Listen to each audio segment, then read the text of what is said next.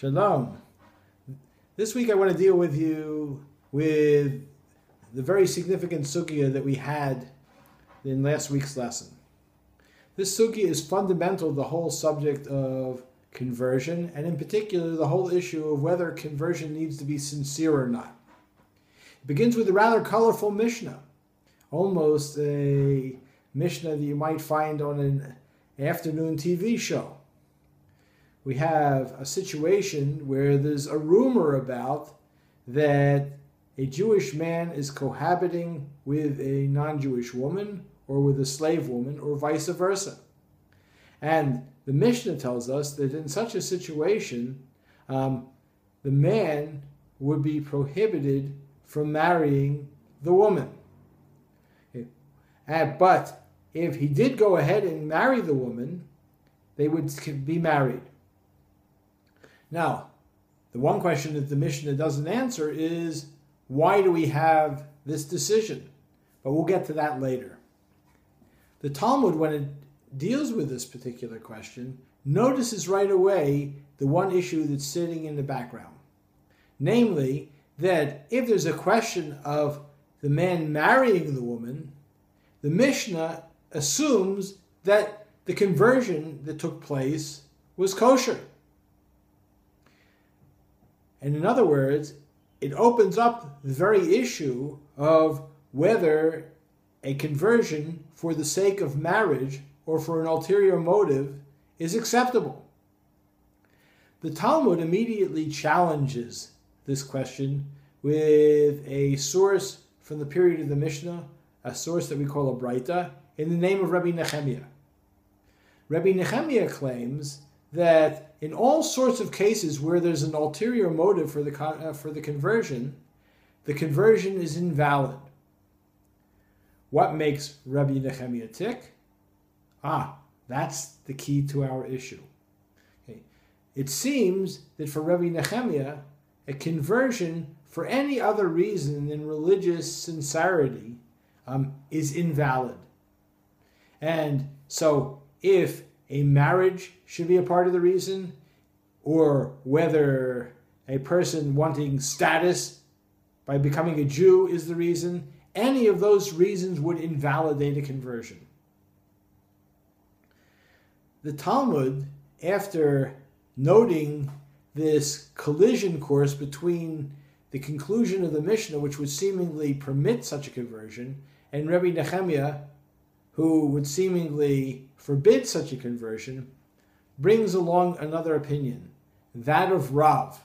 Rav, who was a borderline character between the Mishnaic period and the Talmudic period, one of the founders of one of the academies in Babylonia. Rav concludes that in all cases, after the fact, said conversion would be acceptable. I want to introduce here two terms, b'diavad and lechatchila. The Mishnah says that lechatchila, before the fact, the marriage between this Jew and the convert would be forbidden. After the fact, b'diavad, however, it would be acceptable. With regard to conversion here, Rav assumes that lechatchila, such conversions wouldn't be acceptable. But b'diavad, after the fact, such a conversion would be acceptable. Now let's come back to what the Gemara is going to do with the Mishnah. The Gemara asks the question, well, if the conversion, according to Rav, is acceptable, b'diavad, then why is the Mishnah all in an uproar about prohibiting the marriages lechatchila?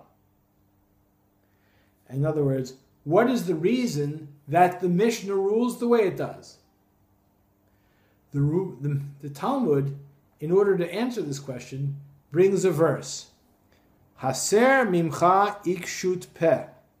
Remove from yourself haughty speech, crooked speech.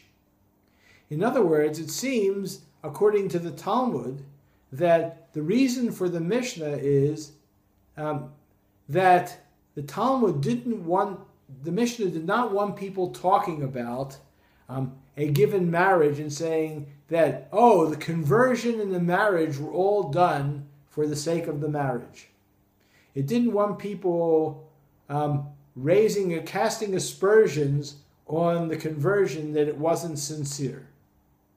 Which brings us back to the question at hand. What about conversions and ulterior motives? Should they be permitted? Does Rabbi Nehemiah raise any good points here? Is his opinion something that we should follow carefully? And what about Rav, who permits such a thing? What sense should we make of his opinion? I ask you, after watching this, to record your opinions in the discussion file so that we can have a conversation on this. In our next session, we'll discuss Rambam's tshuva and the tshuvot surrounding it and those that disagree with him. Shabbat Shalom.